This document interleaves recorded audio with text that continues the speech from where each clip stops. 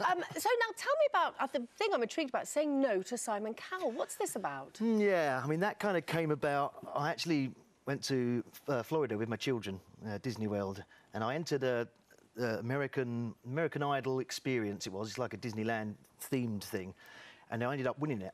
And that took me to the American Idol sort of television show, which they didn't let me do in the end because I wasn't an American citizen. But as a result of that, when I came back here, it kind of flagged up to the various producers, I think, of Britain's Got Talent and the X Factor, that I might be a possible candidate. But to be honest with you, I'm a singer-songwriter, you know, and I write songs from the heart and about real people and real life. I'm not a natural kind of diva kind of singer like that, and it just didn't seem like it was the right thing to do. I wanted to make an album off my own back and do my own thing.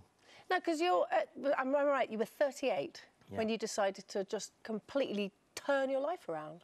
Quite a brave thing to do. Yeah, wasn't quite that kind of cut and dried overnight. I mean, I've been writing songs and playing music and recording music since I could play an instrument when I was 10 or 11 years old, and always wanted to do what I'm doing now.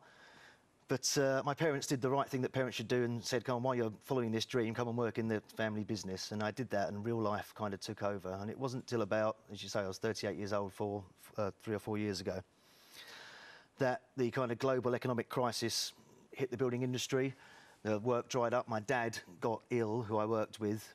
I had a minor health scare. I was approaching middle age, the dreaded 40, and I met someone in the music business who really thought my songs were something special, and it was a fork in the road, and I thought, you know, if you don't go for it now, you're never going to do it. So I went for it.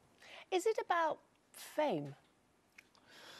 I don't know. I think it's. I mean, I never really enjoyed doing the building thing. It was never what I wanted to do. I was always wanted to do music, and I knew I was good at it. Yeah, I wanted other people to hear my songs. I love the songs of Paul McCartney, of Bob Dylan, those 70s kind of, you know, Billy Joel.